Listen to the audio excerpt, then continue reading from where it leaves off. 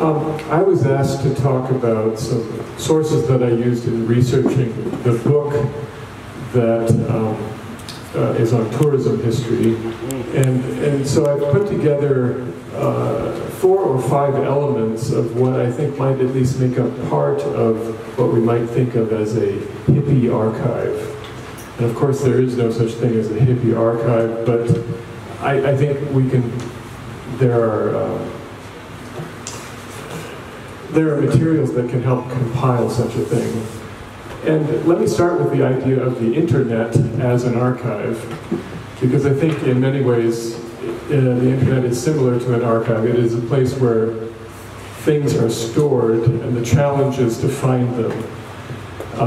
We have certain tools, such as internet searches, and so when I was writing my tourism book, I did a very simple search for 2 words, Hippie, Nepal. And this was about 15 years ago when I had time, I had a research period where I could sit down and work on this. At that time, a search for Hippie Nepal came up with 10,000 hits. And I spent about 2 months going through one by one these 10,000 items. And like in a real archive, most of what you find is irrelevant. It's worthless, it's rubbish. However, now and then, every now and then, you find that nugget of gold, and that's what makes archival research worthwhile.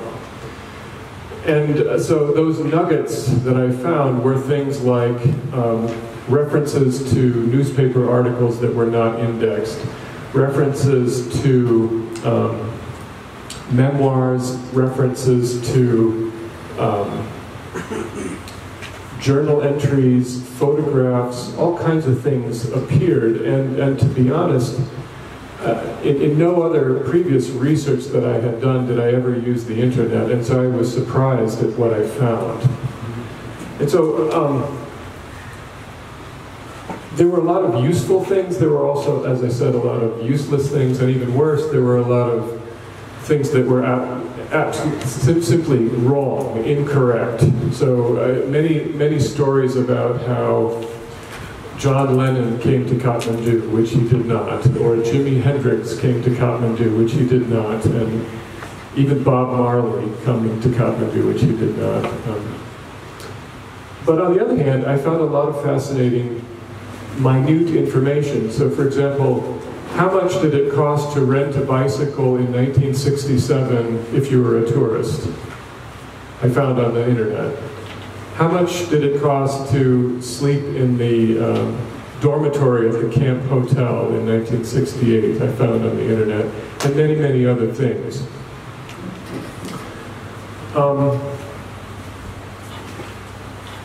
One of the good and bad things about the internet is that it keeps growing. I said that 15 years ago I came up with 10,000 hits for Hippie Nepal. Yesterday I did the same search and came up with 12.3 million. 12.3 million hits. And no doubt much of it is garbage. But I also know that some of the items that have appeared on the internet just in the years since I published this book are really important items. For example, I found a hand-typed 200-page manuscript, an autobiographical manuscript by a man named Eight Finger Eddie, who was one of the leading hippie figures in the 60s and 70s, both here in Kathmandu and in Goa. And in that manuscript, he answered a number of questions that I had had to leave unanswered in my own research, and I wish that I had found it earlier. But it wasn't there earlier. So it keeps growing, it keeps getting more valuable, but the archive also gets more and more difficult to deal with. Maybe some of you who are skilled at search techniques can figure out how to sift through those 12.3 million.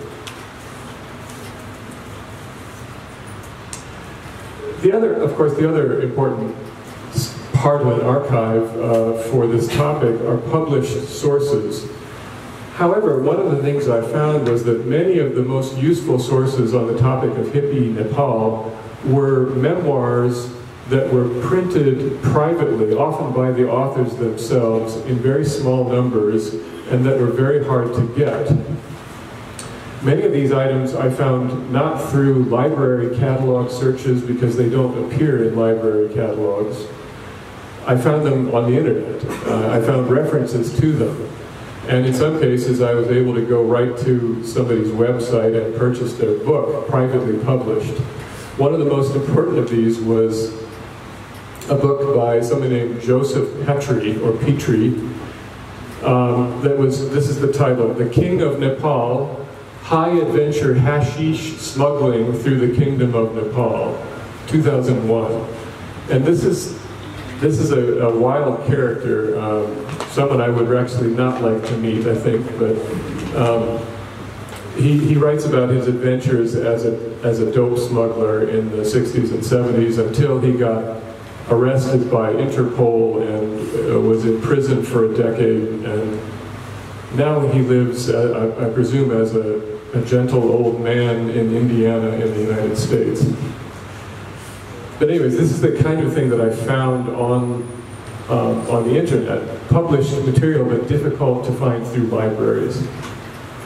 On the other hand, there are things that I was able to find in libraries, including some very obscure things.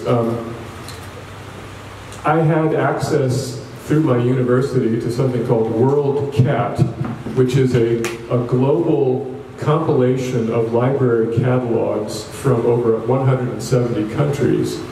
And so with that, if you search on WorldCat, you can find books that in some cases may be only 2 or 3 copies anywhere in the world, and you can find them. And in the most extreme case was a collection of poetry written by a hippie who lived in Nepal and published this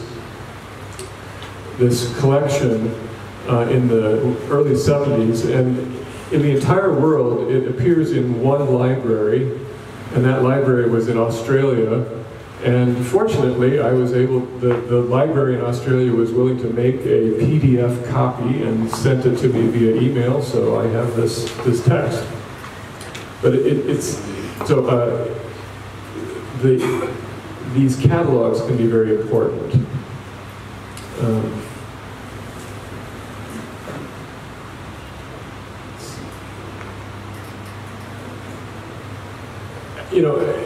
One of the things that always happens when you publish a book is that as soon as you publish it, you find that there's all these other pieces of information that you should have included, including bibliography. And so there are many more items that could be added to the bibliography of my book, but nevertheless, bibliographies themselves are important compilations of information. And when you find a book on a topic, for me, one of the first things I do is go to the bibliography, and that then leads in 100 different directions that are sometimes productive. Unfortunately, there are not many good books available in print on the hippie era, and there's some that are, downright bad. I won't name names, but there's some that I found that include extensive plagiarized passages and all kinds of stuff, which the author assumes that none of his readers will have known the background about. Okay, so published materials is a second part of a potential hippie archive. Third are actual formal archives, and there's not a lot of material that I'm aware of in this category, but I am aware of at least the collections of 2 important individuals who both happen to be Americans who were more or less hippies in the 60s and 70s, whose papers have been archived. One of these is Angus MacLeese, who is not well known here, but in the United States, he is seen as a founding figure in rock and roll, in punk music, and he spent almost the entire decade of the 1970s living in Swayambhu. He died there in 1979 of a heroin overdose and was cremated here in Kathmandu. After his death, his widow put all of his papers in several large trunks and suitcases, left them with a friend in New York City, and they sat there for 40 years. Around 2010, an artist in New York found these materials, basically borrowed them from the person whose house it was sitting in, and put together an exhibition. So in 2010, I went to a gallery exhibition in New York City of Angus MacLeese's poetry books, his drawings, all kinds of artwork that were really marvelous. And the wonderful thing about this story is that after that exhibition, all of those materials were given to Columbia University, who has now formally archived all of them. The materials are cataloged, you can find them online. Unfortunately, they have not been digitized, so, but at least they are cataloged and you can get a sense of what's there.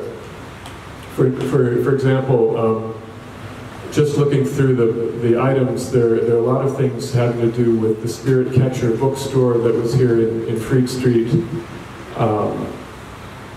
the Rose Mushroom Disco, which was another early hashish joint, and many other things. The other person whose materials have been archived is Ira Cohen, who is another, again, figure more well-known in the United States than here, but who also spent most of the 1970s in Kathmandu. He was a poet, a filmmaker, a photographer. He died in 2011, and his materials have also been archived, in this case in the Yale University Archive, where you can again go to the website and see. According to the websites, the Angus MacLeese Archive, it has 22.5 feet, shelf feet of material. The Ira Cohen has 133 shelf feet of archived material, so we're talking large amounts of stuff.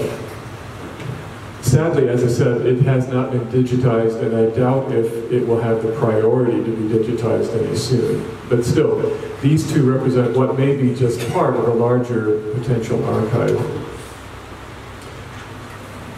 A fourth category of an archive is something that I personally have not had experience with, but it was something that I learned about from talking to actually people here in Nepal.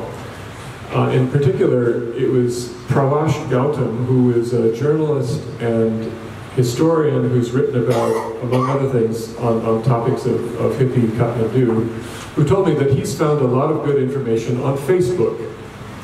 I do not do Facebook, but he does, and he found user groups of people who had lived here back in the 60s and 70s. Through those groups, he began making contacts with people, and he was able to interview people on the other side of the world via the internet and Facebook. People who, for example, people who I had only known through their publications or through references, he's actually talked to, and so this is what's possible. Finally, I want to mention that. So far what I've been talking about of an archive of Hippie Nepal has been mainly materials dealing with foreigners. And of course the other half of that story is the Nepali experience of that era. And unfortunately, when it comes to archives of the Nepali experience, these are minimal. Perhaps, aside from some photographs, not much is there. However, what is there are the people. And I want to end my remarks by simply noting that if an archive is stored knowledge, then it is up to us to create the archive that will be the Nepali experience of the hippie era. And that's it's going to be in the form of oral histories. It's going to be collecting photographs. It's going to be collecting artworks, all kinds of stuff there's potential to collect. And so in other words, there's still time to create an archive that would document the Nepali experience of the hippie era, but the time is limited, because the people who have this knowledge won't be around forever. And so it's crucial to get out there and actually make the archive. Don't rely on other people to have already made it. Make it yourself. If we can compile oral histories, that'll be a big step toward creating an archive of that experience. So I'll stop. Thank you.